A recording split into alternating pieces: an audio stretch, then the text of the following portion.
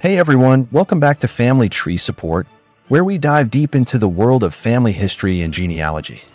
I'm Andy, and today we're tackling one of the most frustrating parts of tracing your roots, those pesky brick walls.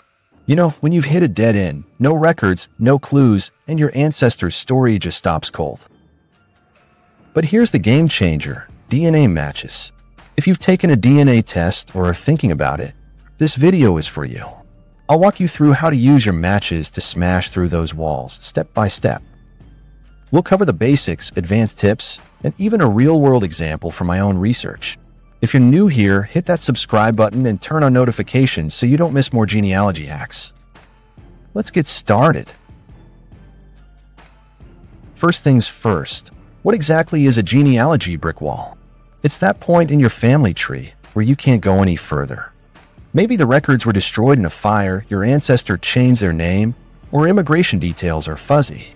In my experience, these walls often hit around the 1800s or earlier, especially for non-European lineages where documentation is sparse. DNA testing changes all that by connecting you to living relatives who might hold the missing pieces.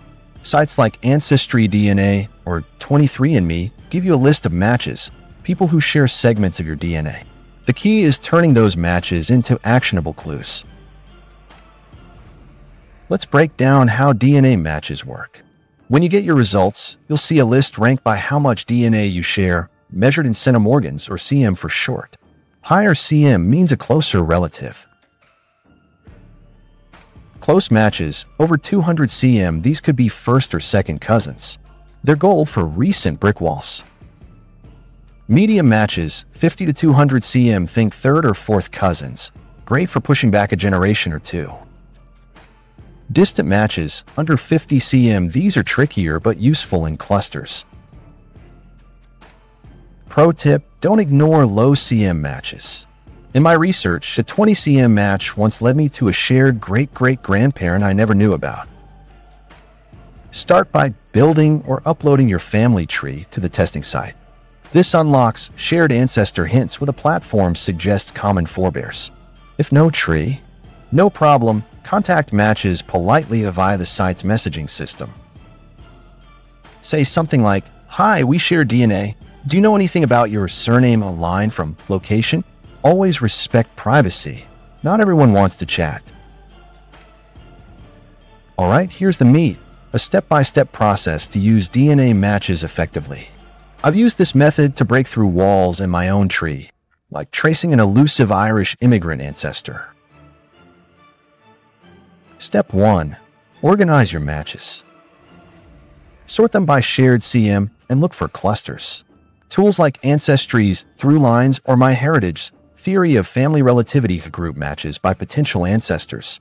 Free sites like GEDmatch let you upload results from anywhere for advanced analysis. Step 2. Analyze shared matches. This is huge. If you and match a shared DNA, check who else you both match. Those shared folks likely descend from the same ancestor. In my experience, mapping out 3 to 5 shared matches can pinpoint a common great-grandparent. Use a spreadsheet, column 1 for match name, column 2 for CM, column 3 for their tree details. Step 3. Build mirror trees. If a match has no tree, create a mirror tree by researching their public info and building a mini tree for them. Compare it to yours, bam, you might find a link. Be ethical. Only use public records. Step 4. Triangulate with multiple tests. Test on multiple platforms or encourage relatives to test. Aunt or uncle tests can confirm sides of the family, maternal versus paternal. I found that combining 23andMe's chromosome browser with Ancestry's matches gives a fuller picture. Step 5. Dive into records. Once you have a lead, cross-reference with traditional genealogy. Use census records, newspapers, or probate docs on sites like FamilySearch.org. DNA isn't magic, it confirms hypotheses. Common pitfalls to avoid. Don't assume all matches are accurate. Endogamy in close-knit communities can inflate CM. And always verify with paper trails. DNA alone isn't proof. Let me share a quick story from my experience. I had a brick wall with my great-great-grandmother, born around 1850 in rural Virginia. No birth record, maiden name unknown. DNA showed a 150 cm match with someone whose tree stopped at a similar point. We shared 10 other matches, all pointing to a cluster in the same county. I built a mirror tree for one, found a marriage record linking our lines, and boom, the wall crumbled. It revealed she was adopted, explaining the dead end. Total time? About 2 weeks of evenings. Your results might vary, but persistence pays off. Quick tips. Privacy first. Review settings on your DNA site. Join Facebook groups like DNA Detectives for help.